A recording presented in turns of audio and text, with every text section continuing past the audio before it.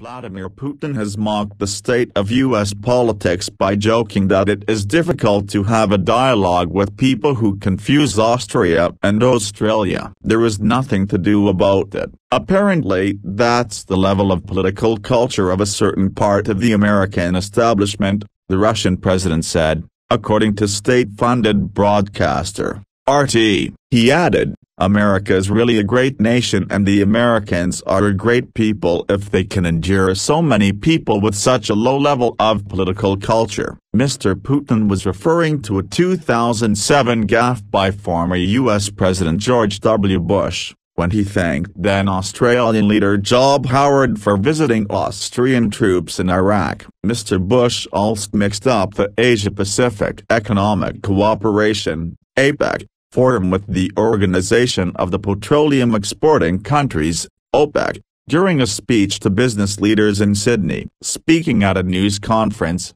Mr. Putin refrained from making any criticism of current President Donald Trump. He dismissed a question about whether Mr. Trump was naive. Instead he said Mr. Trump was not my bride, and I'm not his groom. Asked how Russia would feel if Mr. Trump were impeached, Putin said it would be absolutely wrong for Russia to discuss domestic U.S. politics. Russian officials cheered Mr. Trump when he was elected last year, and Mr. Putin praised him as someone who wanted to improve ties with his country. However, further U.S. sanctions on Russia and the U.S. decision to close the Russian consulate in San Francisco have raised concerns that the two countries remain far apart.